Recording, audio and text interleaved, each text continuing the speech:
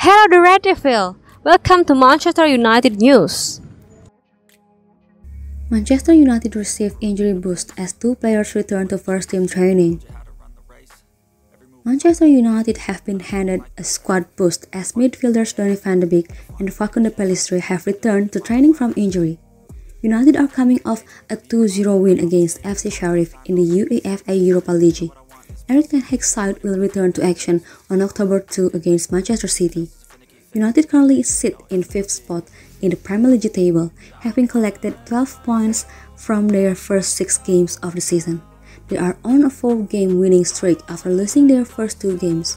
The majority of the club's squad will travel for their national duties as the international break looms large.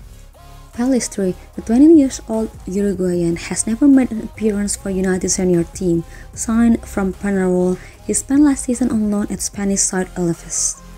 Van de Beek, meanwhile, has made 53 appearances for the Old Trafford club since his arrival in 2020.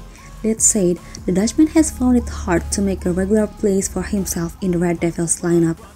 Ole Gunnar Solskjaer and Ralf Rangnick preferred the likes of Fred and Scott McTominay over the former Ajax player. He also spent a loan spell away at Everton. However, injury woes stopped his progress in Frank Lampard's side. When Ten Hag arrived to take charge of Manchester United from Van de Beek's former club, it seemed like the player might see a change in his fortune.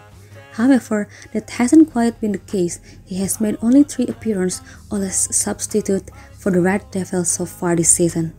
Inter Milan are reportedly interested in signing the United midfielder as they look to bolster their options in the middle of the park.